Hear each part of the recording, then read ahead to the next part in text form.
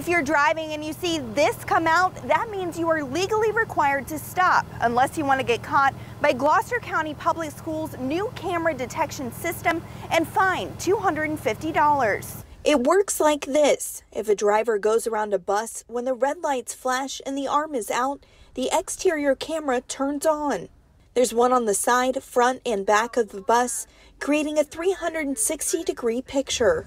The camera then catches the violator's license plate number, and that data is sent to the sheriff's office. We're seeing more and more people run the school bus stop arm, and as students cross or they're making their way to the school bus, it creates a situation where we could have a tragic event. Director of Transportation Tanya Deckard says in the first 2 hours of the system going live, they caught 6 violators. In addition to the outside cameras, there's inside cameras, as well as a GPS tracking system and an alert system in case of emergency.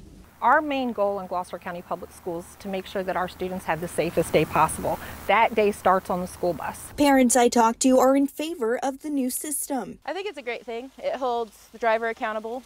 This definitely helps people think about it twice. I feel like it's a great system. I definitely think it's going to be better for the kids since cars do tend to whiz by the stop signs on the buses. Just a reminder, Virginia drivers must stop anytime a school bus is stopped with its red flashing lights and stop arm extended in any direction except for a divided highway. In Gloucester County, Ellen Ice, News 3.